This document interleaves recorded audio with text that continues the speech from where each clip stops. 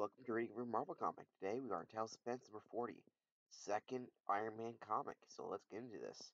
Featuring America's newest superhero sensation, Iron Man. His size alone does not worry me. But there is something else, some sinister secret behind this coming. Gargantus. Gargantus. Gargantus? Gargantus? Gargantus. Iron Man versus Gargantus. History has recorded many a bitter duel to the death, but never before has the future of all mankind depended on the grim outcome of the one encounter, as in the fantastic showdown between two mighty phenomenon of past and present, Iron Man and Gargantus. This is a Stan Lee, but this time we got art by Jack Kirby rather than Don Heck. Looks like he's doing the inking again. I forget. I think he did the last issue. I'm not sure. I forget. There's also got a lot of artists, which confused me. But it looks like, yeah, Jack Kirby's doing art for this now. Let's see. Anthony Stark is a man who leads three lives. He is recognized throughout the world as a mechanical genius, as at a scientific conference in Geneva. Mr. Stark, in the name of our International Society of Physicists, I award you our annual Medal of Honor for your outstanding contribution to microtransistor research. Thank you, Professor. Neuroscientist Anthony Stark to conduct America's Cold War struggle against the communist menace at a U.S. Army proving grounds. You mean these roller skates will enable an entire infantry division to race down a highway at 60 miles an hour? Precisely, General. Skates can easily be carried in pack and are collapsible. They, be, they can be clamped on the sole of a boot. I'm talking because he's... Who's talking here? It shouldn't have been him. The word bubble. I feel like this should be Tony saying it, but it's going to this guy. But it looks like it. Okay. Because in this guy, they can be clamped on the sole of a boot with an ordinary skate key. But where these skates differ from toys lies in the fact they have tiny transmitter-powered engines to drive the skate wheels. That was supposed to be him, but it's someone else talking. That's a mistake. Minutes later, the GIs demonstrate incredible. Infantry can now transport itself on the highways without trucks. This will realize troop movements. You're a military genius, Stark. A genius. No, General. Just a scientist who realized that the boundaries of science are infinite. Nobody in the world expects how it has helped me. I'd be dead now but for my scientific knowledge. The second Anthony Stark is a sophisticated millionaire playboy whom beautiful women adore. I'm mad about you, Tony, but why don't you come to Monte Carlo more often so I can see more of you? Business reasons, my sweet. I've got investments all over the world that need looking after. I know you, Tony Stark. Your investments probably all wear skirts and are dying to marry you. Your name has been linked with every actress in society, beauty from Hollywood to Rome. Tony! Jean! I've been looking for you. Where's going swimming? A moonlight swim? That should be great fun. Let's go, Tony. Count me out, Jean.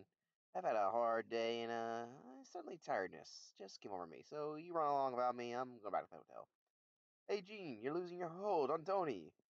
What girl doesn't? Sooner or later, Tony probably has a midnight date with some other gal. Darn her lucky hide. But little doesn't Jean or any other person know that Tony Stark has left the gay... sorry.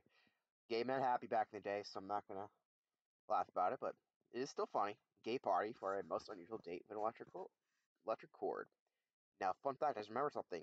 There was no Marvel comic. This is what the time they weren't Marvel. They were known as either Timely or Atlas. I always forget confused which one it was. They had a comic called Gay Comics. Look it up. It's pretty funny. Alright.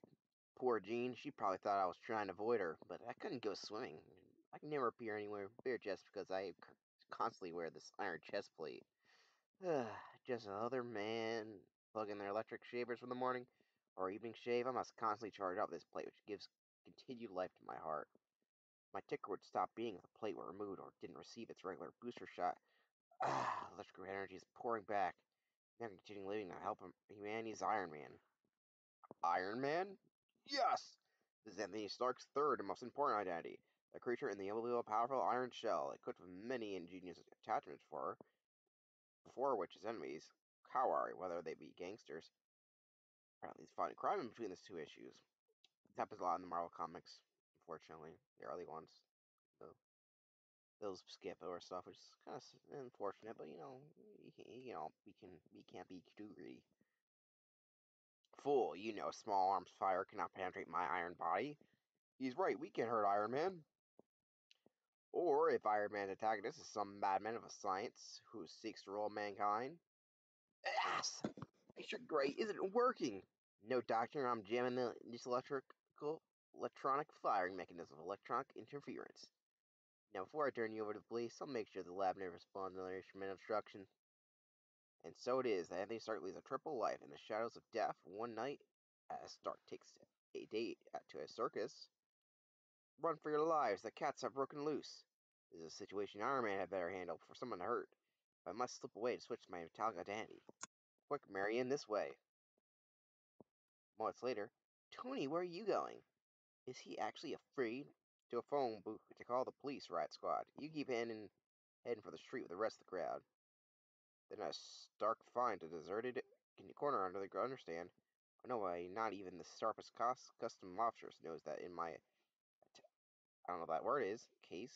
Briefcase, okay, is a secret X-ray proof compartment containing all the parts of my Iron Man uniform in a collapsible form. Oh, so if you know anything about Iron Man, you probably knows all those unique ways from that to go transform over his body. Well, here it crumpled up and you can unfold it. I guess it's very thin iron. Everything, thanks to my knowledge of microscopic transistors, can be unfolded and elongated to many times its original carrying size. And so, in a nanosecond, Tony is able to don the costume of Iron Man. Exactly 1 minute later. Wait, Iron Man is here. He'll take care of the rampaging animals. Oh, how dreadful looking is he? Ugh, he looks like a creature in one of those science fiction films. Mama, mama, save me from the ugly man. Daddy, please don't let him come near me. Great Scott, I never noticed it, but my parents terrifies women and children as if I were a monster. Why didn't I realize it before? In this drab iron costume, I'm a frightening sight to the very people I want to aid and protect. They'll know I'll fight their enemies, yet they instantly shrink away from me. Must remember to alter my costume so I don't look like a walking nightmare. That leopard's coiled to spring. I'll just substitute myself for the cat's intended target.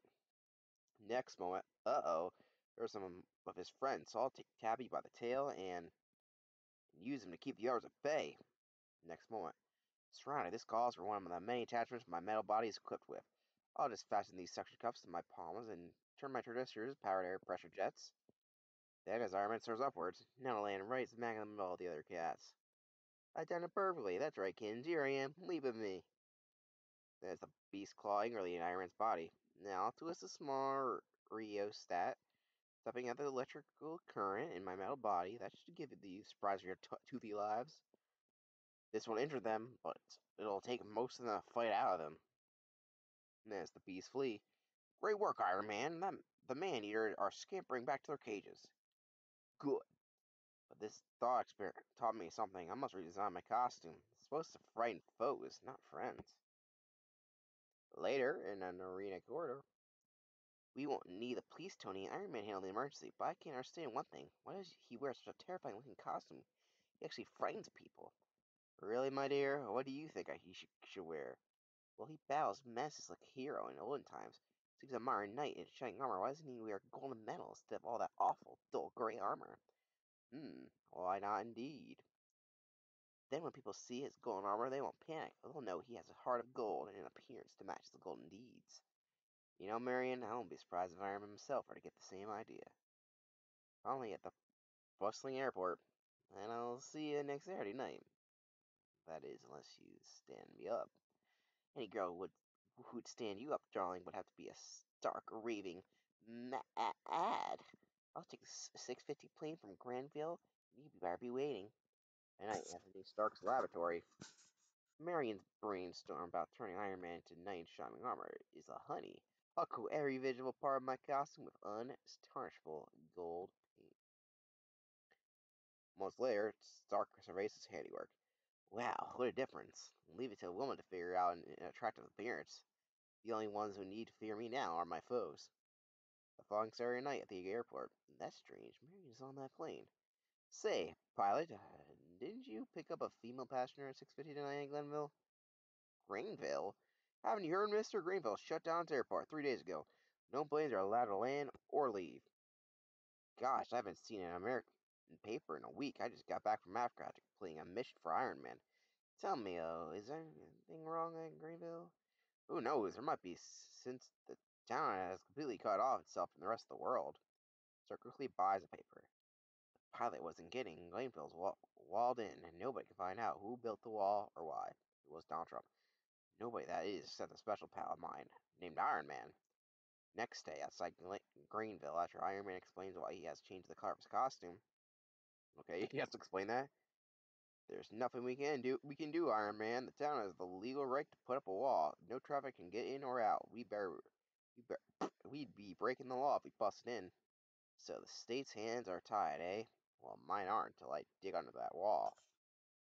Of course, Iron Man, you would think he would fly over there because it's one of his powers, but no, we have him digging. Hmm.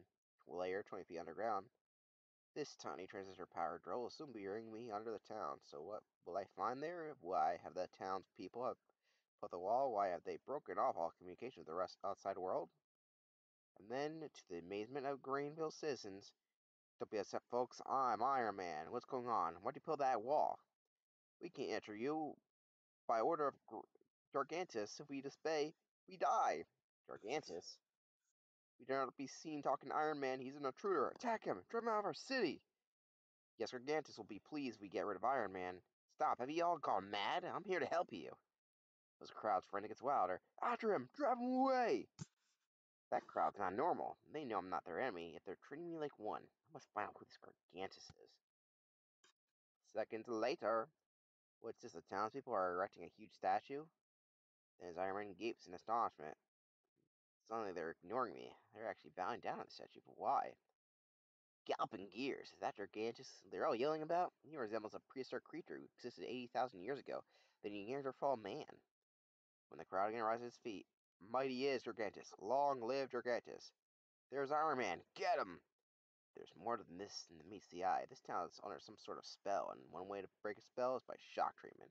So, here goes. Pushing a 10-ton truck is a fairly simple task for Iron Man. Hear me, people of Greenville. This is what Iron Man thinks of Gargantus. But even as the statue topples, all hail Gargantus, ruler of all men. Even though the statue is smashed to bits, we're still paying homage to it as if nothing happened. We're in the grip of something which is stronger than I thought. Every citizen seems to be in a different state of hypnosis. I'll bet when they erected that wall around the town, they didn't know what you were doing then either. There's only one way to learn the answer to all this. I must fight Gargantus. Then as Iron Man soars through the air, even the town police are under Gargantus' spell. Those are received orders to kill me, and they're obeying them blindly. Finally, Iron Man perches on a tall building. I'll see if I can go to Gargantus and appearing by broadcast a challenge to him through the tiny public address speaker attached to my accessory belt. Gargantus, this is Iron Man. Gargantus, this is Iron Man. Gargantus, this is Iron Man. I challenge you to show yourself or be branded a coward before the people of Granville. And then, as Iron Man's strident voice echoes through the town, two mighty gigantic hands bend a supple flagpole back, back, back, until... Wow, that's him now, coming at me. He is an intangible man, bigger and broader than any anthropologist has ever described him. No wonder those townspeople were mesmerized. His enormous eyes were like mirrors reflecting the sun. Now he's trying to hypnotize me, too. As Iron Man turns his gaze skyward, wait a minute, there's no sun to reflect the dark clouds. Dark clouds been hanging over the town ever since I arrived. This flag should tell me what I want to know. I thought, rippling in that breeze. Okay, Dirknaz, let's play follow the leader. I'll glide down the street, but I'll avoid crushing any pavement by reversing the transistor to air pressure jets in my palm suction cups. Wow, that's a lot. There's Marion, the girl I had a date with. Mass hypnotized too. And here comes Gargantus climbing down the side of the building like a nimble gorilla. I'll stay out of his reach for a while. And so, you're furious, eh, Gargantus, because it's showdown time. If you can't get rid of me, you can keep mass hypnotizing Granville's population, doing anything you command. Golly, that statue looks like a Marvel Western character. I'm not sure which one, but that might be a reference. Who knows? You can order them to build that wall around town, pass laws to keep the state and federal government out, make some people turn into a savage mob, while there's a command to bow down to your statue built to glorify your power. Well, these three top hat transistors inserted into the three magnets will destroy all your plans. Each magnet I'm throwing to either side of you is behind you now has its attracting power multiplied by 1,000-fold. You can't move any longer. You're beginning to feel the trouble of irresistible tug of the magnets, each of which pulling your body in a different direction. Suddenly, yes, Gigantus, you're falling apart like the huge robot you are. Your tubes, motors, and gears will soon litter the streets. And then as the giant robot is shattered, the strange paralysis fades from the town. What happened? What's all this junk? The electrical remains of a robot Neanderthal, a man named Gigantus. Look skyward where my searchlight is probing. It's aliens, apparently. A powerful beam can penetrate the fake cloud, revealing what lying inside a flying saucer from outer space. I remember that dark cloud. It slowly passed over from the town, and for over an hour, Gigantus appeared. He dropped out of the skies with enormous glossy eyes, staring at those who looked upward. I am Gigantus, the mighty one. I have come to rule. First, then the world. Hearken to my first order. Build a wall around town. Well, I knew it was no ordinary cloud when I knew it was not beams were powered from a mechanism inside Gigantus. The dark cloud that blocked out the sunlight that could be reflected from Gigantus' eyes. Also protecting the wind with a flag, I realized that the cloud had remained in a stationary position for the moment I entered Glenville. Therefore, it was not a dark cloud, or it would have drifted from the wind. Wow, that's a loud mouthful. Iron Man has a loud mouthful. He's a mouthful of a character to speak for. Alright. Quick, start engines! The intruder is tossing the objects of ripped Gigantus apart at us! We'll explode, too, unless I've gotten beyond their range. Bah! We must report to our planet that our visit here was a failure. This planet has changed since our ancestors explored it 80,000 years ago. It's no longer peopled by creatures like Gigantus. We could control the ordinary inhabitants through mass hypnosis, but they'll also have those Iron Men to protect them. But we'll have Rust to conquer, so our vessels must return. At least we'll be destroyed. There goes the saucer. Let's hope they've been frying off for good. It is funny how many aliens invade Earth. It's actually really funny, like how many want to conquer it. They also come on to visit, and be nice. Except possibly kind of like that. He's kind of a nuisance, but he wasn't like a jackass about it. Yes, he kind of was, but he wasn't trying to invade it. He was just trying to have a vacation.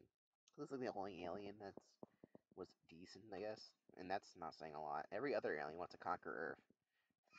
The only ones are really, I the only race who's brought up that want to conquer Earth is mostly Skrulls. I think the Kree a little bit, not as much Skrulls. Anyway, then when the saucer is gone, and the very next day, you may enter now, gentlemen. Things are normal in Greenville again. I keep wanting to say Glenville. I don't know why. You bet. Thanks to Iron Man. And the very next day, forgive me for staying you up yesterday, Tony, but a fantastic thing happened in Greenville. Did you read about it in the papers? No, I didn't have the time. I was rather busy myself yesterday. I sure was. I bet nobody ever worked so hard to find out what happened to his date. The end. That was that issue, and it was good. Not the best, but nice artwork, a nicely consistent story. Stanley's writing so much better than his brothers. I don't know next time, but I'll see you then. Bye bye.